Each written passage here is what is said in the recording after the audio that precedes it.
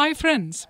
The aim of this test is to measure and determine the diameter of the wool fibre. For this test, we'll use a microscope which can magnify 500 times, a microtome,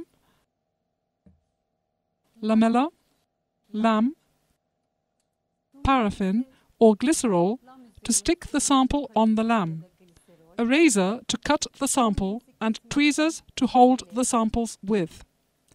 Samples taken from different parts are mixed properly, and then a pinch of samples is taken.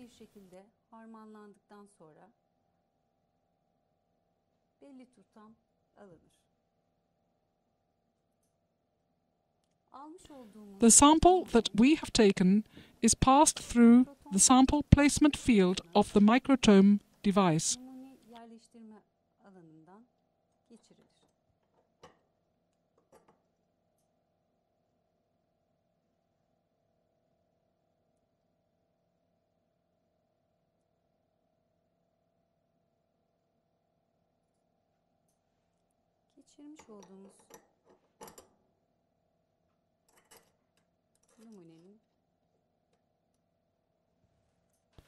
The upper portion of the sample is cut with the razor.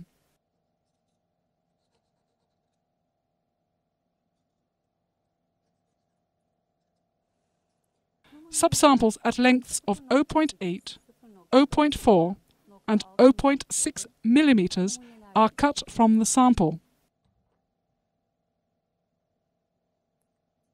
The sample is pushed from the bottom to the top, and subsamples are taken by cutting upper parts of the sample with a razor.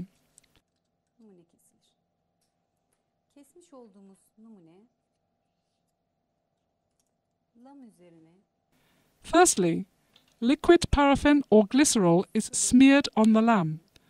Then the sample that we have cut is placed onto the lam with the help of tweezers.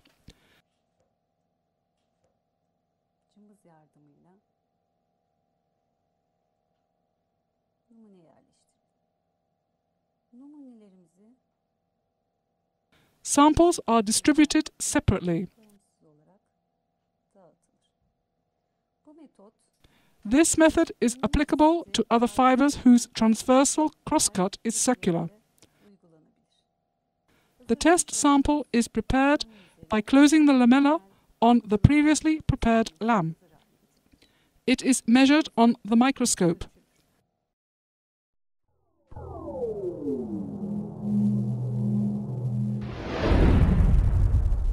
The sample is placed on the microscope's tray.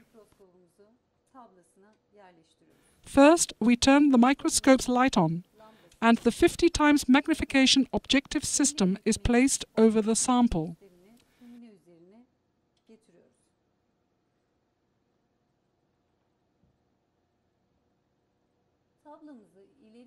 We try to capture the fiber's image by moving the tray back and forth.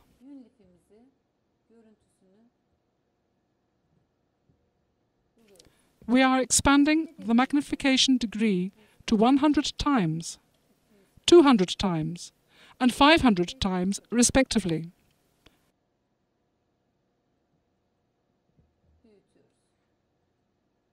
We transfer the acquired image to the microscope with the projection. Here, we will use the computer program to simulate the projection microscope. In the computer program, we select corresponding settings related to the magnification degree. After measuring from one side to the other, we take a cross-section from the fiber. The diameter of the wool is measured in microns.